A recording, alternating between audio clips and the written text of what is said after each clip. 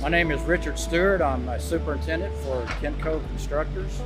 This is the new baseball performance center, about 60,000 square foot of new building. Today kind of marks the completion of the steel erection phase of the project.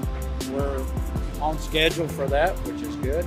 The loge boxes and everything that are next to the field, that's all to be completed by the start of baseball season in February, and the rest of the building in early or late spring. So it's progressing nicely. This is the pitching lab area. You can see there's trenches for cables, cameras, and that kind of stuff.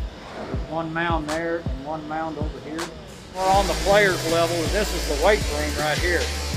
We try to follow the governor's recommendations with face coverings and trying to maintain 6 foot apart. So our materials so far have been coming in, and like I say, everything, our steel has been here when we needed it.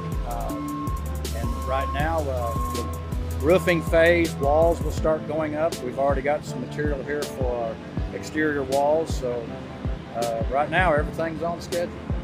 A lot of overhead work will start now, as far as duct work, sprinkler lines, all the rough overhead mechanical work will start here very shortly.